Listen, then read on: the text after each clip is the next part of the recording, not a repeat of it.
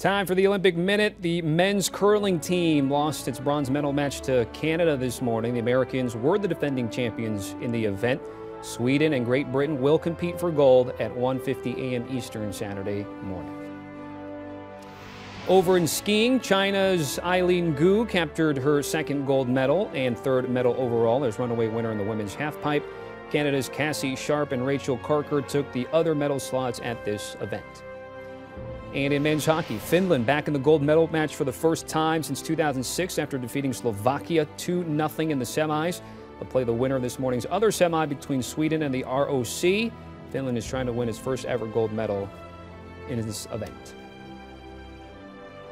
All right, medal tracker. Norway continuing to add to its count. 34 at last tally, 15 gold.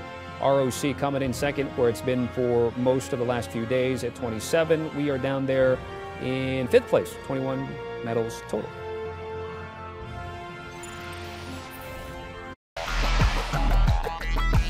Do you want a sports network that delivers everything that matters about the game? The highlights, the picks, the instant analysis, no yelling, no fake debates, no politics.